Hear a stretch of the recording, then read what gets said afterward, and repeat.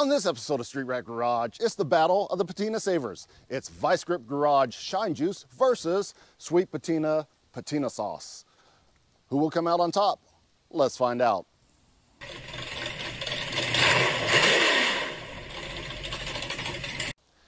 Okay, before we get started, I need to come and wash this car down real good and get rid of all this grease and debris from it going out on power tour and from it sitting in the pole barn for the last 6 or 8 months or however long that's been.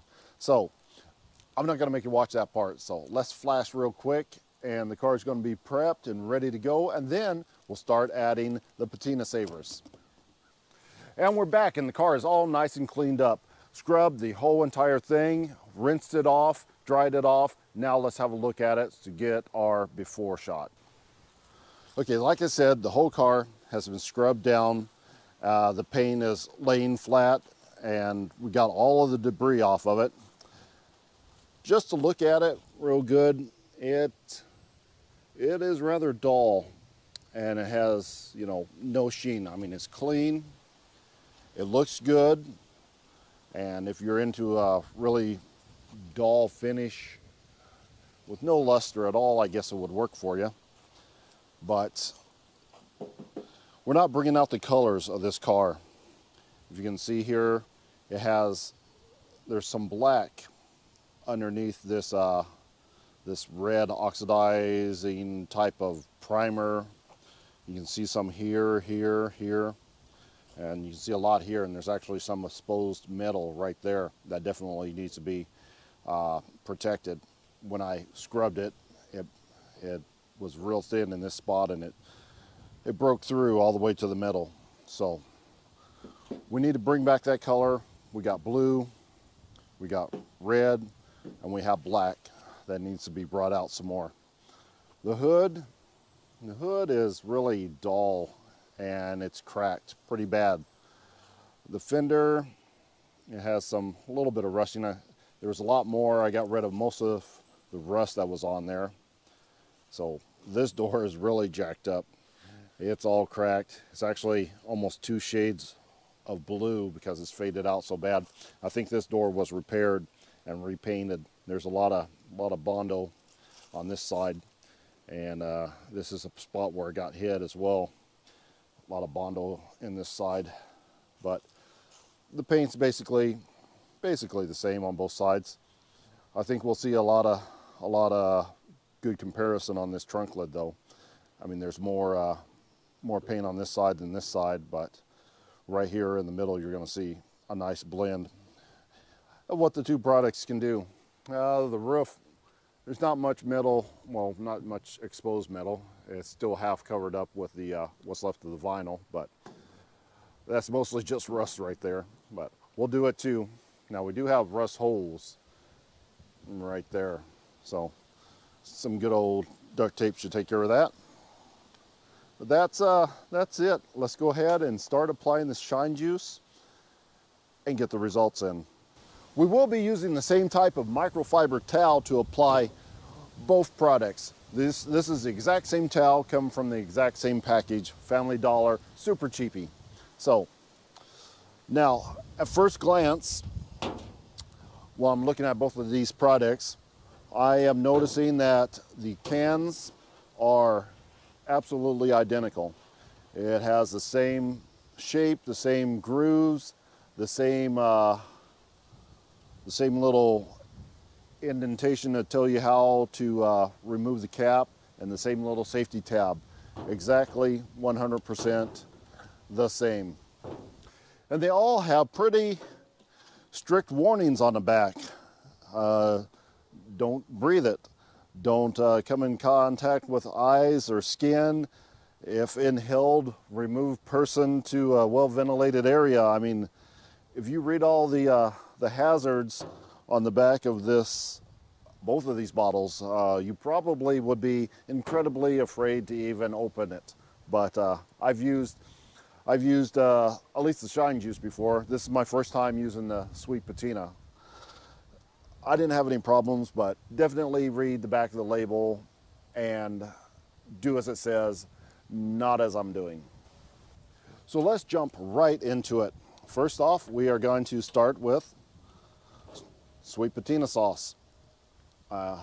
It's a little bit of a brown root beer type of color, and the wind's blowing in the opposite direction, so I can't really smell it. It's really thin, and it spreads super easy. I mean, it just goes right on there. So let's do this trunk lid on both products, and then we will time lapse and do the whole entire car. Now, it does say on the sweet patina that you should apply it thinly and then wait 20 minutes and wipe it back off, any extra residue. So that's what we're going to do. Let me get this quarter panel here with the leftovers. So that was not much, and it did this half of the trunk lid quick and easy. Now let's switch to the Shine Juice. Next up, Vice Grip Garage Shine Juice. If I mess up the names or get them backwards, I apologize. Shine Juice, patina sauce. So sauce, juice. Now, whoa, that's also thin, and it's a little bit lighter. It's not as root beer. It's more regular beer, Bud Lightish. Now, same thing. It's still just as thin and goes on just as smooth, quick and easy. It seems to have a little bit different odor to it, or I'm standing more downwind on this side of the car, I don't know. But it seems like I couldn't smell the sauce as much as I can. But anyway, it's not about the smell. It's about the look. So there is the Shine Juice. All right, so I'm gonna go ahead and let this sit for 20 minutes, and we're gonna go ahead and time lapse the entire car while we wait for this to dry, and then we will come back and do the comparison on the back deck lid first, and then we'll go to the rest of the car. Okay, now we're gonna start the right half of the car. We're gonna go ahead and time lapse this.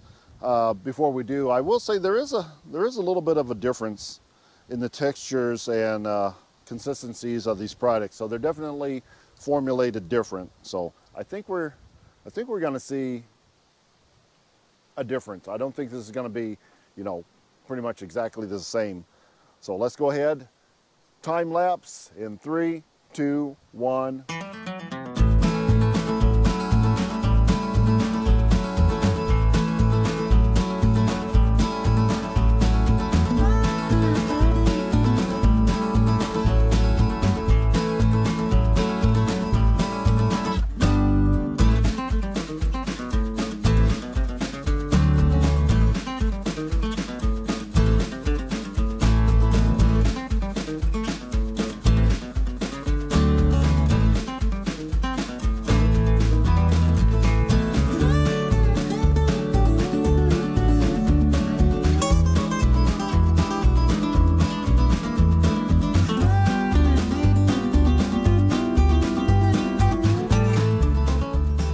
Patina sauce side done. Now it is time to switch. Different towel, different bottle. Vice Grip Garage Shine Juice. Ready? 3, 2, 1.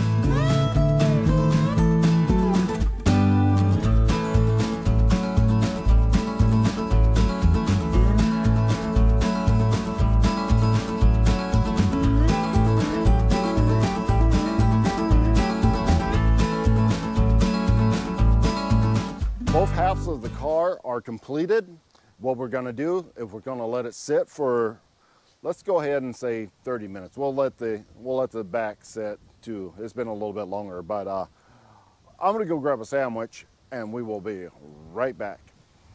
And we're back. So I have not wiped the car down yet. We will do that, but let's take a look and see what happens and compare before wiping it back down.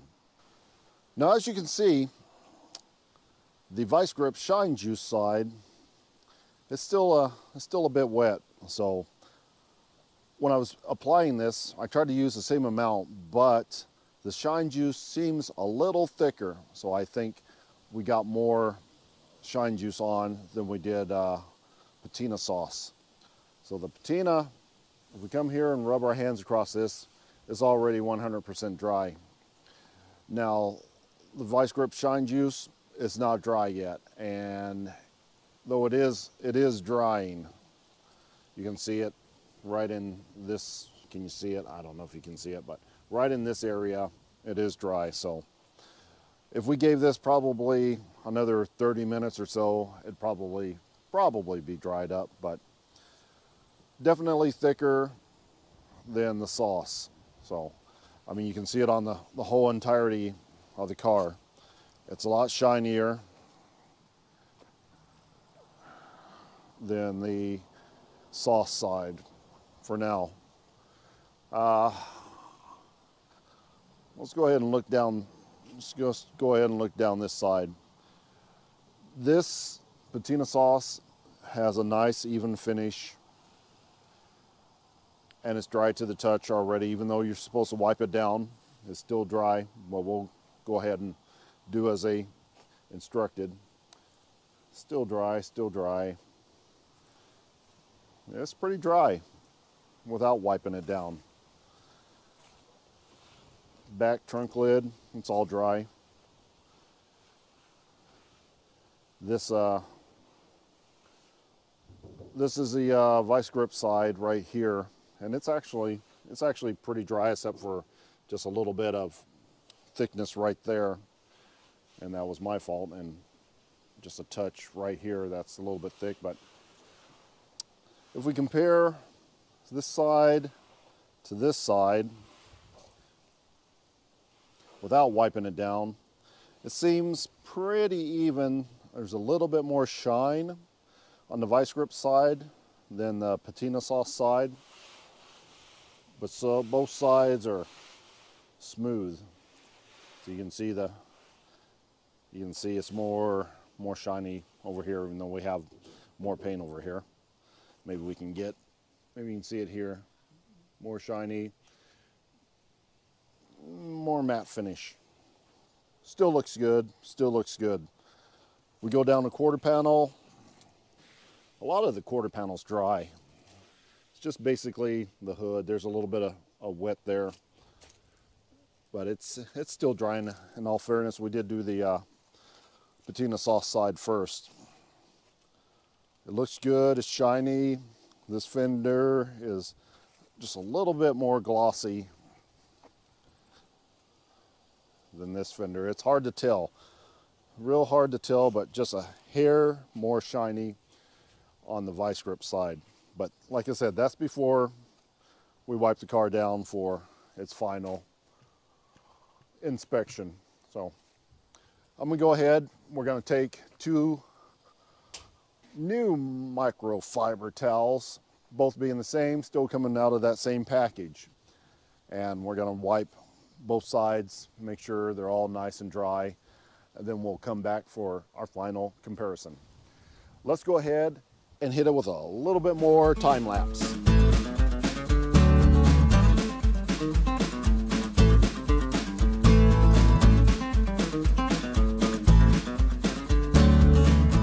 Sweet patina side done. Now time for the Vice Grip Garage Shine Juice.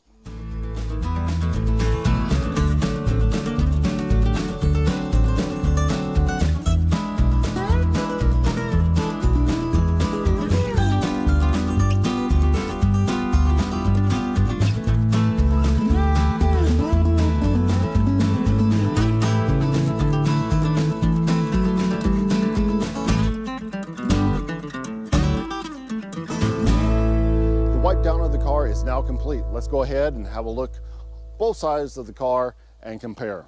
I went ahead and removed our tape line here. Patina sauce, Shine Juice, Now that we've went ahead and wiped off the excess, they feel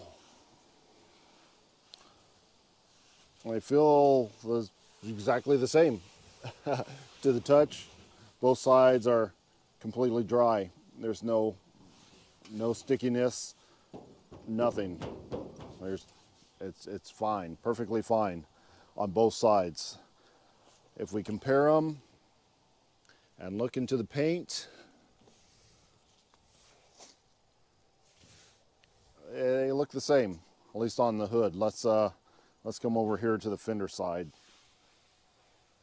It's all still dry. It's got a good matte finish to it. The colors are popping out. Same on the door. Door's got still has a lot of roughness. I think if you really wanted to get in here and wet sand this and bring some of these colors out, it would look a lot better. It's kind of like this. If we had a little bit more of this, maybe down in this area, I think that would look nice. Quarter panel, see, like in the quarter panel. Some more of this would be nice in this area. See how it brought out the shine and the colors all throughout that quarter panel. And it's all completely dry. No sticky, nothing getting stuck in it. Now to the shine juice side. Now the texture's a little bit different, of the fender, but this could also benefit from some sanding and bring out some more of these colors. But we do have some color here in the door, which pretty much matches the same as the fender on the other side. Everything is completely dry. I mean, just slides right on off. Nothing's getting stuck in it. Nothing's on my hand. Nice and smooth all the way back. Now, this trunk lid, you can plainly see the dividing line where we had it taped off. We look back and forth, rub our hand across it. Look at it real close. What's the difference? Dividing line, paint, dividing line, paint. Is it a little more shiny still? That's hard to say.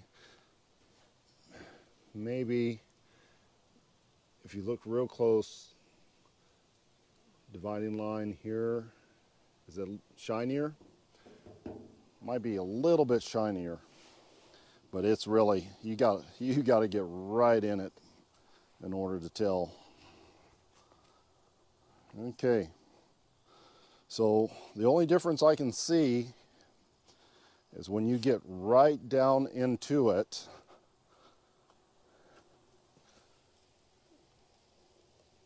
the shine juice side is a hair, just a little bit shinier than the patina sauce side, and it is just barely. Can we even tell it on the fenders? This side to this side, and I'm having a hard time telling on the fenders walking that far. So pretty much, if I take this car to any car show, I don't think anybody's going to notice that one side's done in patina sauce and one side's done in shine juice. Pretty much what I'm saying is, yeah, it's pretty much the same. They're both good products, and they both make the car look really good. Now there is one difference, and it's a sizable difference, but the top came out different. The rust on the top soaked in all of the sweet patina, but the Vice Grip Garage Shine Juice is still on top. Now, That may be because we didn't clean it good enough. As you can see, when we rubbed it off, there's still quite a bit of residue that's on this top. If this was cleaned better and maybe even wet sanded, we probably wouldn't see the difference. But what it tells me is, yes,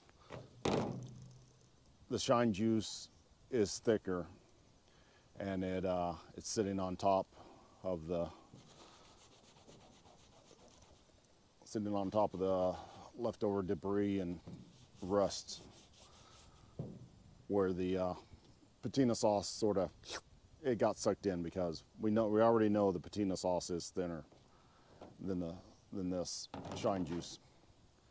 But like I said, if we cleaned it properly, I don't think you would see that at all. So what product do we think won this challenge? Was it the patina sauce or was it the shine juice? Well, in my comparison, in my opinion, I would say it's pretty much it's a tie. They both did great. This is thinner, this is thicker, this dries faster, this doesn't dry as fast.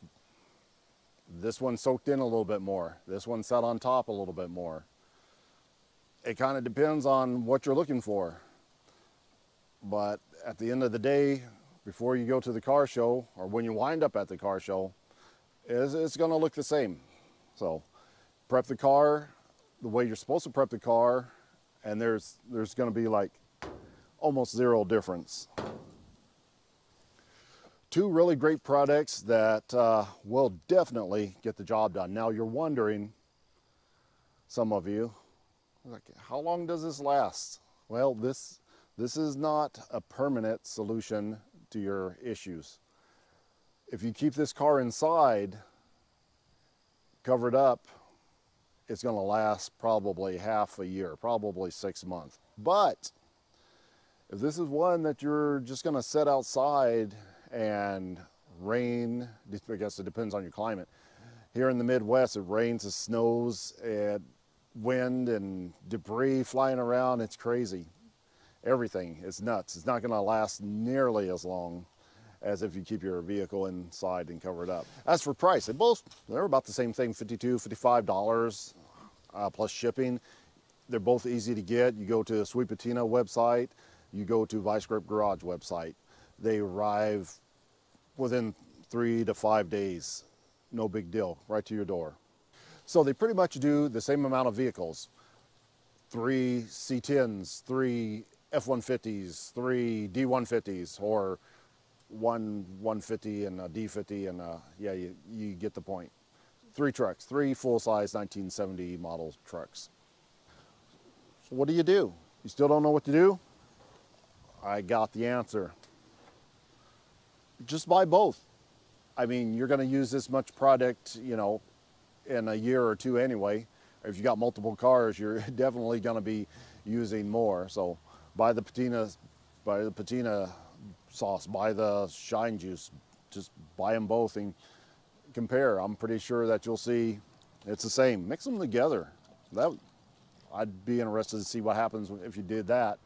But yeah, they're good products made by good people. So that's going to wrap it up for this episode of Street Rag Garage.